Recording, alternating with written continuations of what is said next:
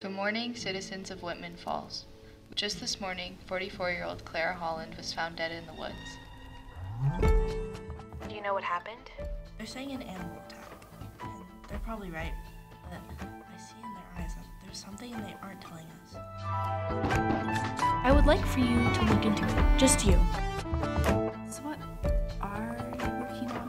Something I probably shouldn't be. This is Margot Holland. I need to talk to you. What is going on here?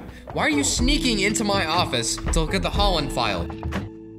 This isn't some big conspiracy, Char. How do you know that? We're gonna find who killed Clara Holland.